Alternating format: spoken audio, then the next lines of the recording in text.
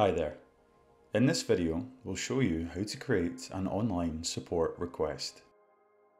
To begin, navigate to our support site at dell.com/support.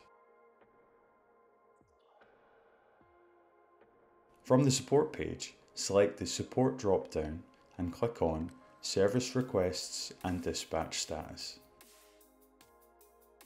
From here, click on Create New Service Request.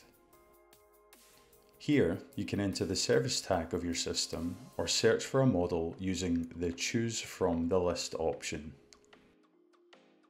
After finding your system via the service tag, your system and its warranty information will be shown.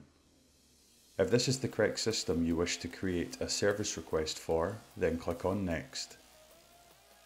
From the drop-down, select the option that best describes your issue. For this example, we're going to select a power and startup issue. The support site will now offer you links to our web-based manuals and knowledge base articles to help you resolve the issue quickly yourself.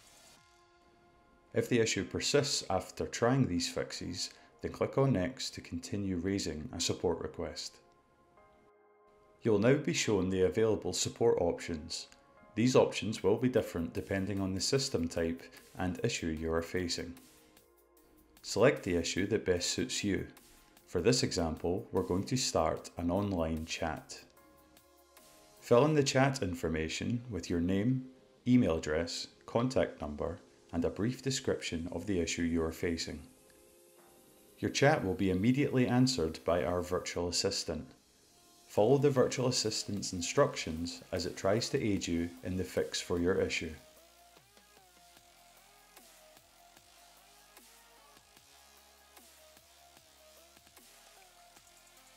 After these fix suggestions, it will ask you if your issue has been resolved.